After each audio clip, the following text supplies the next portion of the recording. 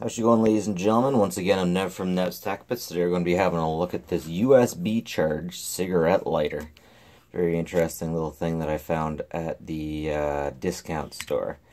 This thing is bright enough. It can light your cigarette. It's really cool too. As I said, you can charge right there. So I want to open her up and take a quick look at her. Definitely very interesting. When I got this at the discount store, there was a sign that said, "You can't play with this." I was like, "But I don't want to play with it." But I didn't play with it. And then when I got to the front, she played with it. And I was like, "Oh, I thought we weren't allowed to play with it." I didn't. And she said, the reason why people aren't allowed to play with it, because there was a kid who played with it and burned his finger. And now his finger has that charred right into it. And, yeah, so that's not good. Poor kid. Apparently they get to smell searing flesh. Yeah, that's what you wanted to hear when you came to this video, I'm sure.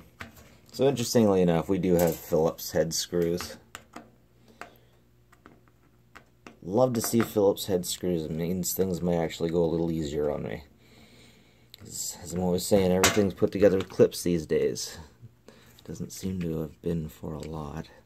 Okay, that's interesting. Got a button down there. Oh, I guess when you push... No, wait, huh? Why is there a button down there? Why is there a button? How else can I get in there? I wonder... Oops. I wonder if I can pull the whole thing out. Oh, yeah, oh, gotta be careful. Almost worried I'm gonna burn myself on this thing somehow. Okay, there we go. It just pops right out. Alright. Okay. So. Oh. Pretty cool. Yeah, so that's what triggers it. You push it up. And then it hits that. Okay. Alright, let me get a quick look at this, and I'll figure out how to open it. Actually, I bet it's as simple as... Let me just pull that up, and then this will pop. There we go. Oh no! No! What am I doing? One sec. Sometimes it can be hard to tear down certain parts of these things when I'm looking through a camera. Okay, that'll be the battery that'll explode on you. Careful. Swear to God, I wish I had a good pellet gun that I could use to shoot these things open from a distance. That's what I gotta start doing. I need to invest in a pellet gun.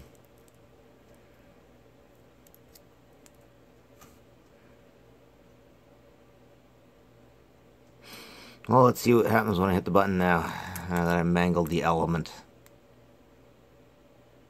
It's staying okay, it works. It still works somehow. That is unbelievably cool. I wish I could somehow use this to be like a pocket warmer.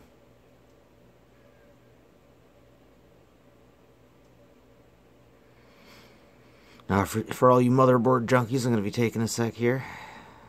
Let you appreciate. Yeah, we got all 4 pins in there, it looks like. Hit the button. Battery, pretty simple, of course. I expect there's nothing on that battery. Tell me what it is. I expected there to be one. Oh, you know what? That's probably it right there, though. That's probably the main chip there. I guess it wouldn't take a very big chip to hold the ROM that you would need to activate that, though. Anyways, pretty cool. Now I get to try to put it back so my wife doesn't know I took it apart.